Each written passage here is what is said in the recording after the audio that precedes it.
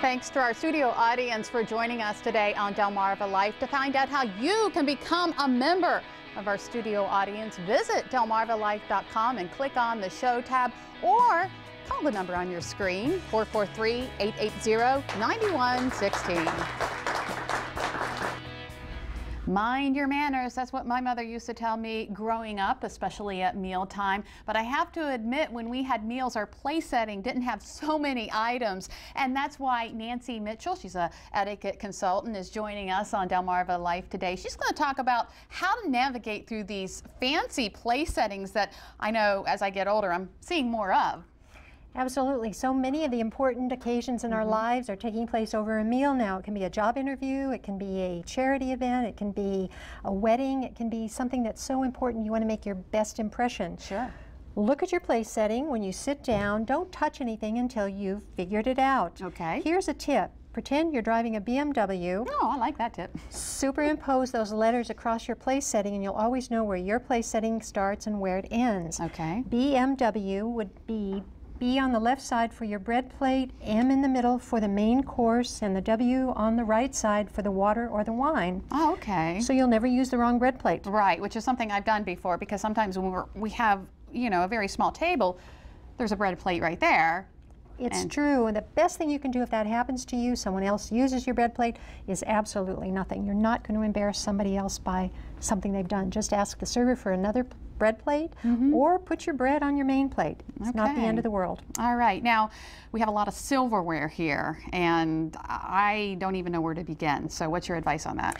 Well, that's one rule that hasn't changed. You're always going to go from the outside in toward the place setting. So you'll know that the first thing you'll use is probably your soup spoon on the right side. That's set on the right because we're a predominantly right-handed society. Okay. Then you'll go to the next knife and fork. That's a salad course because in North America we get the salad before we get the main course.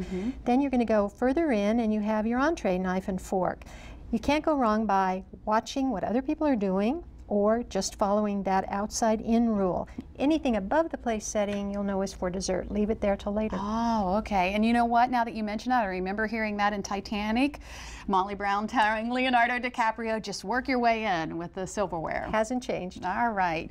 Now, you got the napkin on the plate when you sit down. When do you take the napkin and put it into your lap? Do you do it before the meal is served or when the meal gets there? This throws people for a loop because often we'll hear that we need to wait for the host or the hostess to take their napkin. A lot of people don't know that any longer. Or you're at a business event and nobody is truly taking charge of that table. So you sit down, immediately take it, drop it below the table, and then what you can't see I'm doing under the table is I'm unfolding it there, not up here. And not shaking it out. It's not flapping like a flag. It's down here. It's unfolded half. It's a large napkin. It can stay folded in half, and it goes the folded side toward your waist.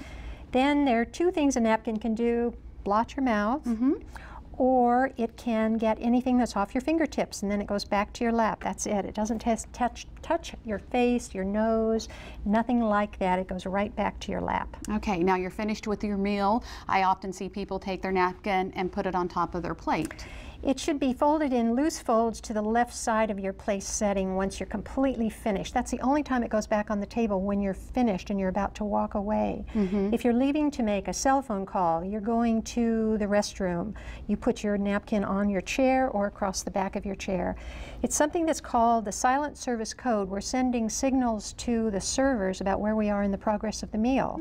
If it's on the chair, they know you're not finished and they won't clear this away. Right, right. Here, they can see you're completely finished. Very interesting. And all this information you can find on our website, delmarvalife.com. And if you have some etiquette questions you would like to pose to our etiquette expert, Nancy Mitchell, let us know. Go to our Facebook page. We want to hear them, and hopefully she can address them the next time you're around. Thank you so much. Thank you.